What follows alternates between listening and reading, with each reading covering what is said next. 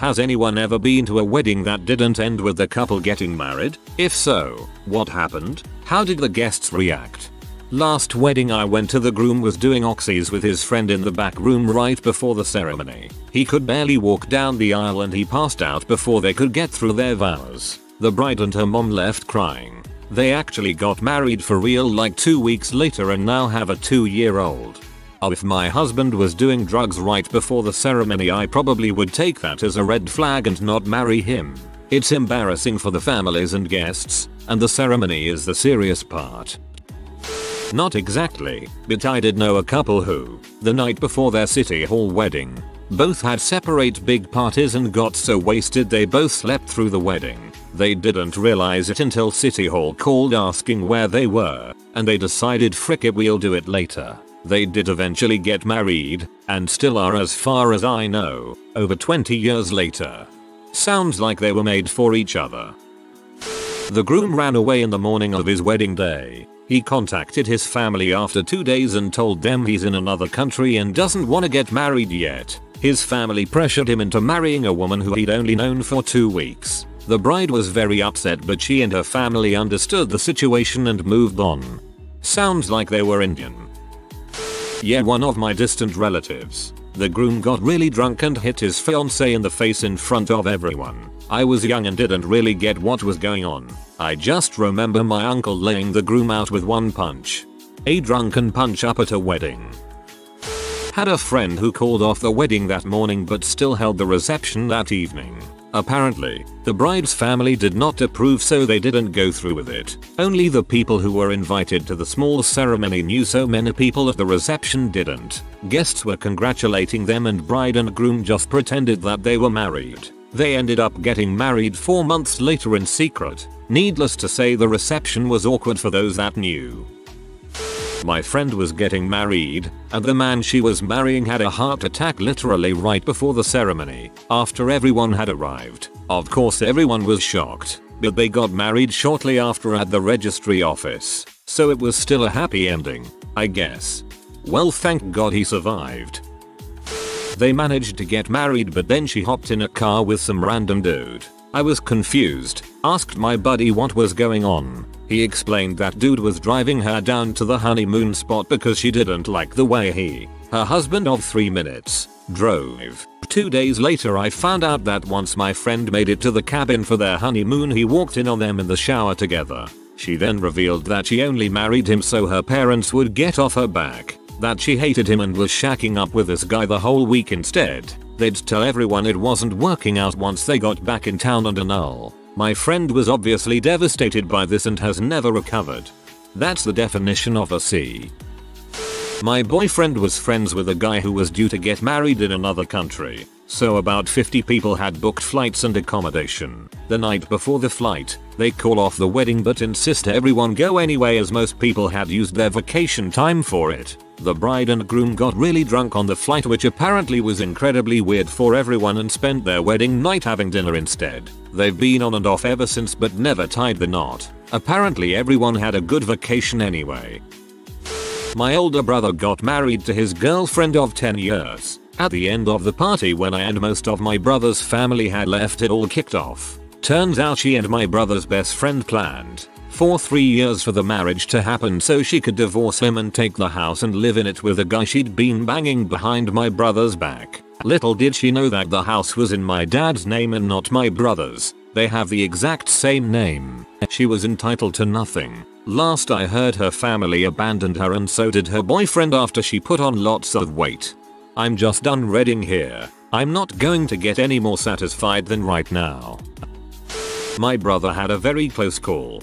During the "do you take this man to be your lawfully wedded husband" part, my sil just stood there, wordless, for like 3 minutes. Total deer in the headlights stare. The minister put his hand on her shoulder and whispered something into her ear. Then she left and went into the worry room for a while. The minister asked her mom to go join her and told everyone to please be patient. Just a case of the jitters, etc. My brother looked like he had been hit over the head with a sledgehammer. He sat down in the choir, put his head between his knees, and tried not to pass out. Nearly half an hour later, "I'll just go check on how things are going" announcements from the minister. The mom and Mysil came back out. The ceremony started over from the beginning, with the bride reprising her walk down the aisle and everything. She sobbed hysterically through almost the entire ceremony, but they got through it. We found out later that a close family friend's husband had passed away after a long bout with cancer that morning, leaving behind a widow in her early 40s. It hit Mysil really hard because the neighbor had been nearly a second mother to her, and between her grief at the husband passing away and the realization that marriage is a guarantee that someone will lose the love of his or her life, Mysil pretty much lost it. They're still married, 3 kids, dog, house in the burbs, the works. But it was touch and go there for half an hour or so. It's very sweet actually. She loved him so much that she realized that him passing away would break her heart so much. Same as a lot of others here, this is only partially relevant. My dad was the best man for his best friend of many years. The couple got married, they had the reception, and then after the reception she left and never came back. Not one whole day of married life. He returned to the marital home alone. He's a great guy and he's been with a lovely woman for 30 years now, although they've never married. I've always wondered, but never asked, if it's because he's still married to the first woman, or if the idea of going through a wedding again is just too painful for him.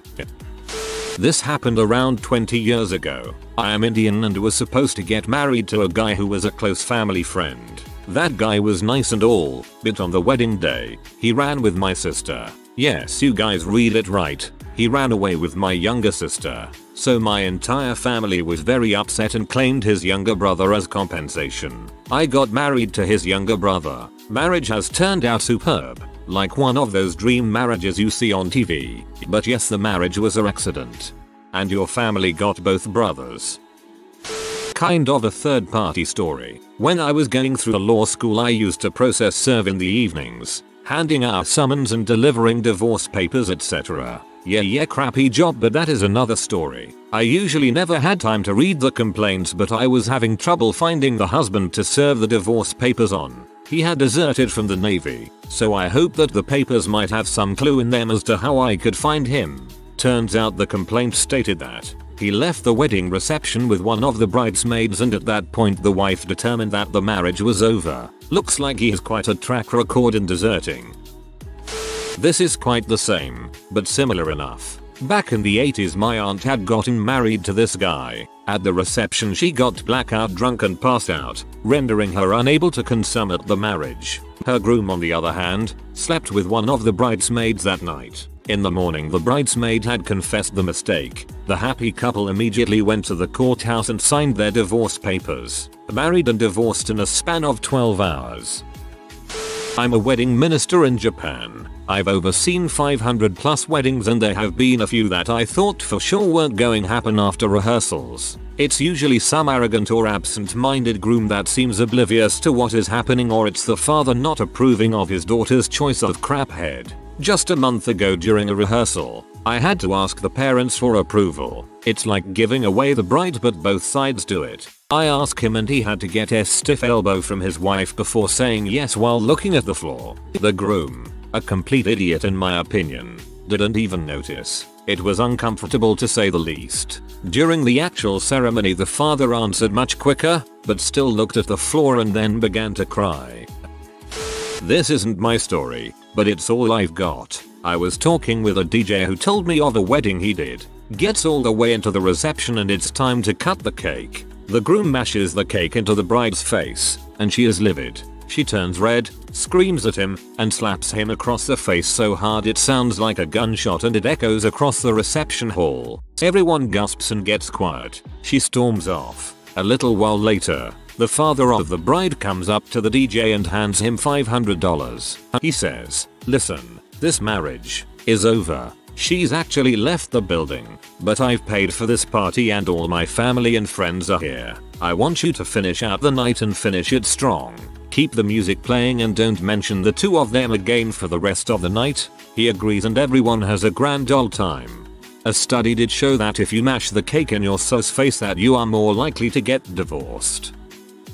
This happened in Kolkata, and my dad was present. We live in Canada. The couple had been introduced to each other and after like 6 months of hanging out and getting to know each other they got engaged. They had known each other for almost a year up to this point. These are well-off people who are upper income range, so it's not the village or anything. Just to set the tone correctly, there had been events the day before the actual wedding ceremony, which about 500 plus people attended, and of course people talk. Hence word got out. The evening of the wedding a group of people showed up and literally blocked the street so the groom couldn't come to the wedding venue. The groom had been dating a female of said blockade family under the promise of getting married, even introducing himself to her parents and family, planning a future date for his parents to meet hers. Mind you, all 500 plus, the guests had arrived and witnessed this. For about an hour there was a standoff and the information got back to the venue bride and her family and they called off the wedding.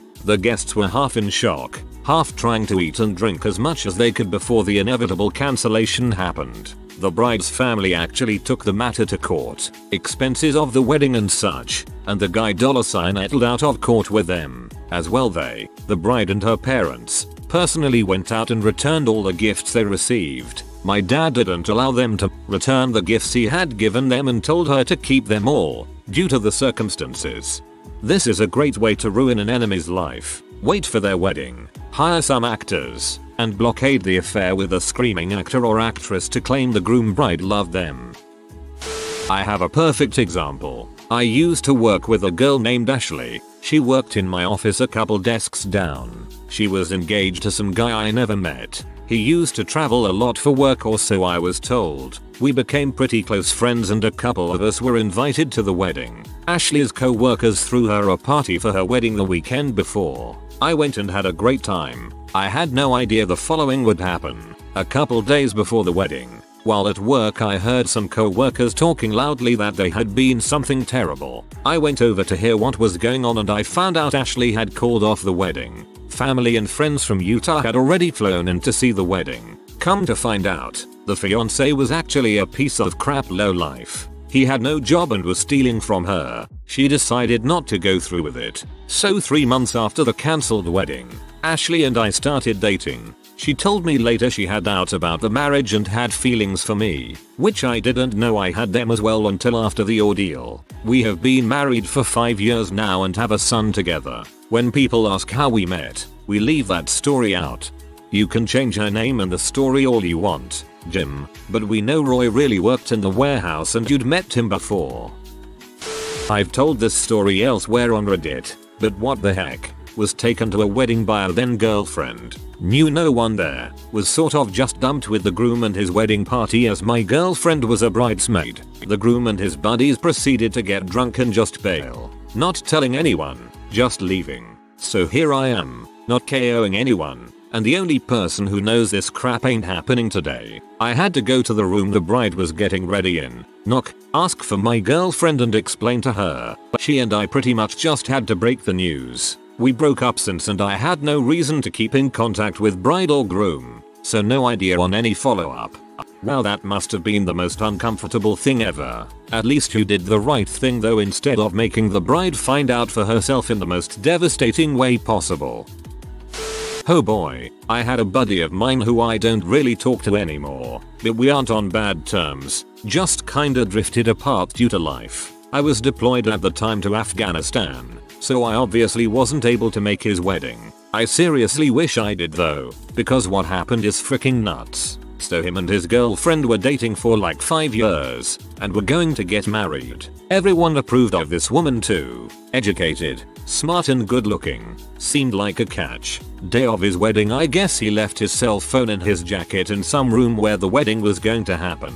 Normally for an event like this he'd be the first to turn it off and leave it somewhere, but I guess he needed to call his cousin who was late and in the wedding. Turns out he found the bride to be blowing some friend of a bridesmaid in that room. They probably assumed it wouldn't be in use. He isn't the type to confront someone, usually just turn red about to erupt and leave. Poor guy just left with his blood boiling. On his way out yelled that she was gagging us through the door of the room where everyone was waiting and the room fell silent. We have mutual friends who told the story but I believe it. I guess my buddy, the groom, put all her crap in boxes inside the garage and forbid her from coming in the home or ever going back there again. They lived together but everything was in his name. Smart guy. So while he'd probably still get in legal trouble, she was decent enough to drop it all and take her crap and leave. She apparently tried to explain it and apologize, but obviously he doesn't forgive nor forget. He was really destroyed by that. Kind of hard to explain or apologize blowing some other guy on your wedding day. I worked a wedding where the couple broke up during the reception. The party was on the roof of the building, and there was a small pool. The groom got drunk and thought it would be funny to push the bride, in her full wedding gown, into the water. It was still pretty early in the reception. She stormed out and was taken home by a friend.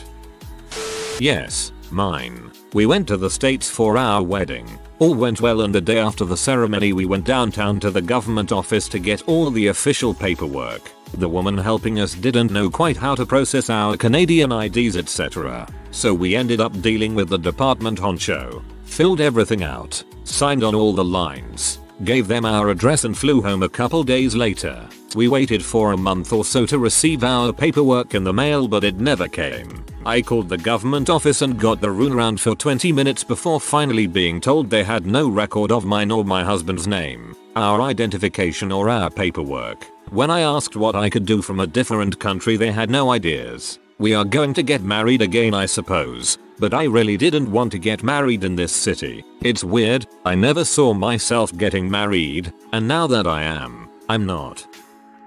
Hey, I can actually contribute. This is an actual story that actually took place a few years ago. A guy I know, not my friend, my brother's friend, married a girl from our hometown.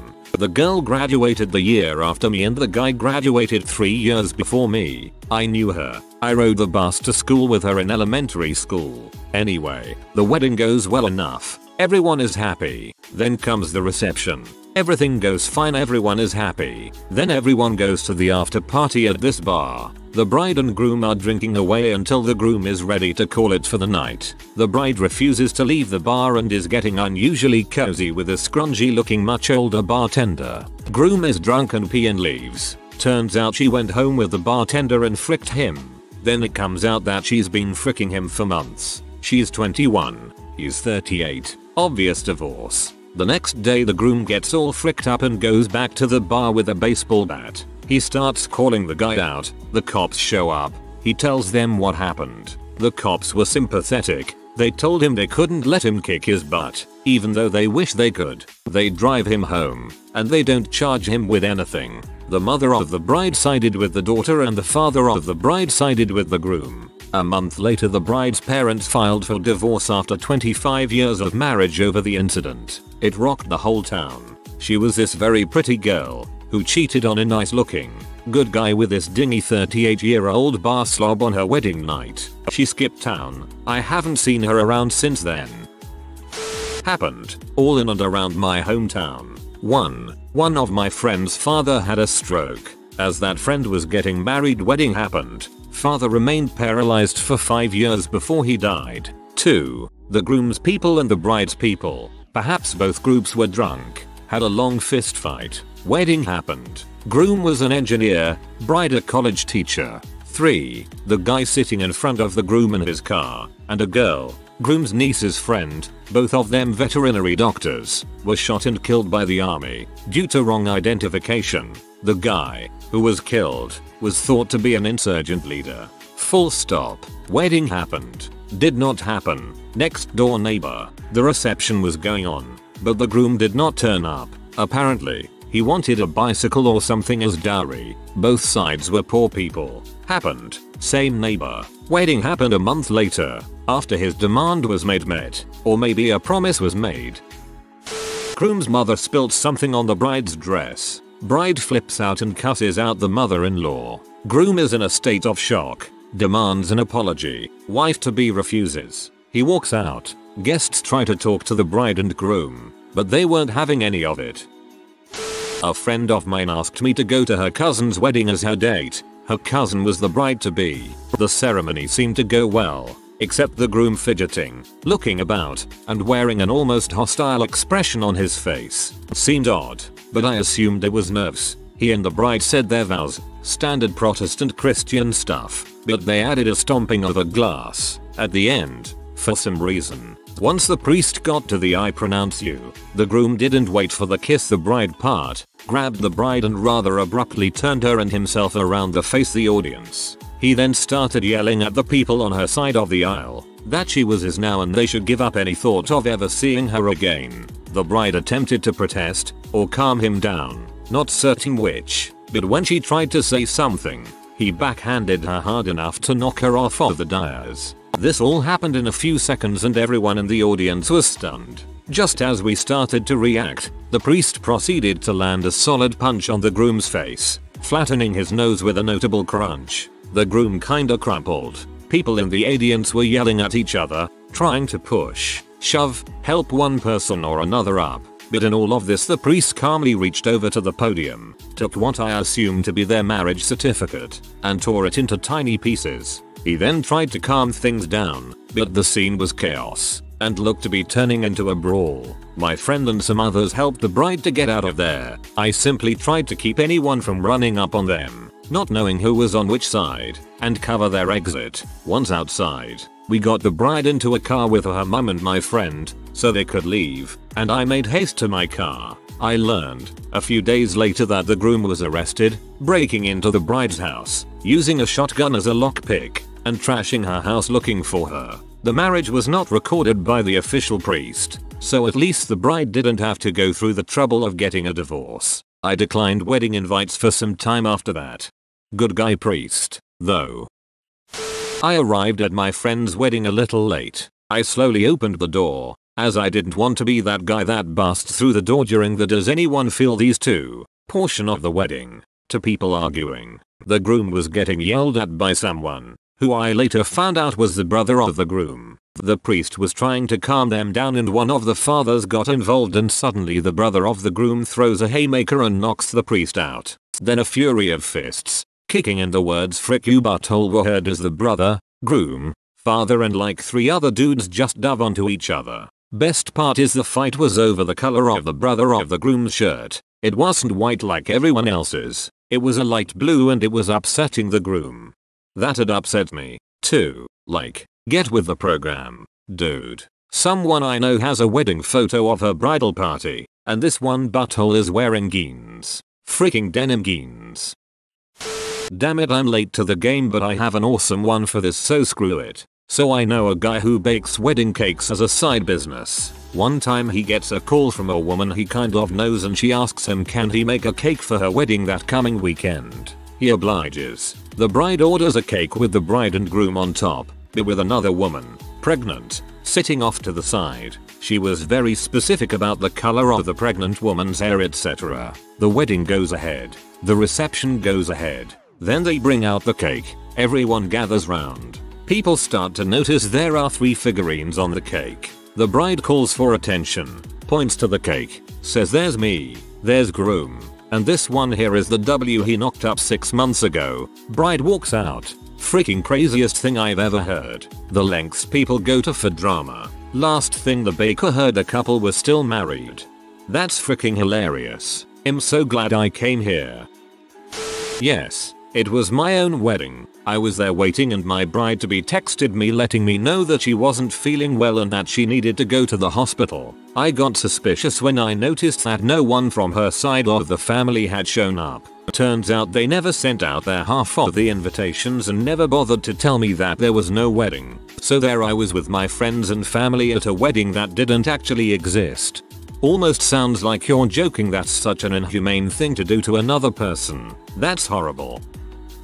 Late to the show but I know a guy who was to get married to his longtime girlfriend in Vegas. Wife-to-be flies to Vegas. Friends fly to Vegas. He goes to fly to Vegas and finds out the marijuana bust he had back in the 70s, some 20 years earlier, hadn't been expunged in the States, so they turn him back at the border. Has to make a phone call to his girlfriend that he ain't coming and tells them to party up, and they got hitched once they got back to Canada.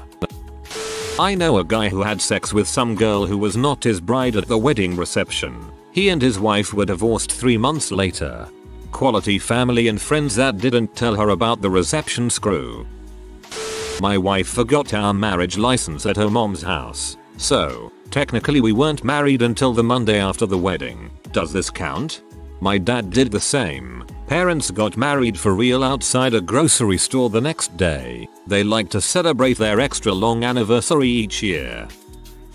A friend of a friend's wedding ceremony about 10 years ago. We were waiting at the chapel, and it is kind of a tradition that the bride lets the groom wait a bit in front of the altar. A couple of minutes and people start making jokes like, I guess she decided to dump you before it's too late. Haha. Or maybe she's practicing the wedding kiss with the driver. Haha. Not exactly classy, but all in good fun. Nobody really thought one of them would get cold feet. Another couple of minutes and people get nervous. Try to reach the bride and the guy who was driving her to the chapel on their cell phones. No answer at first. Then after a while a man answers the bride's cell phone. Identifies himself as police officer. The driver had lost control of the car. Gone off the road and down a slope. Bride and driver were seriously injured. Car was a cabriolet with the top down. And apparently it rolled over 2 or 3 times as it went down the slope. But alive. Now being flown to a hospital. As far as I was told, the marriage was officiated later that day in the hospital with only the immediate family present. Another religious wedding ceremony would follow a couple of months later. Compared to some of the awful ones I've heard of, fatalities, this came off very well. If you are new to the channel, you can subscribe. I publish new videos every day. Until then, check another video.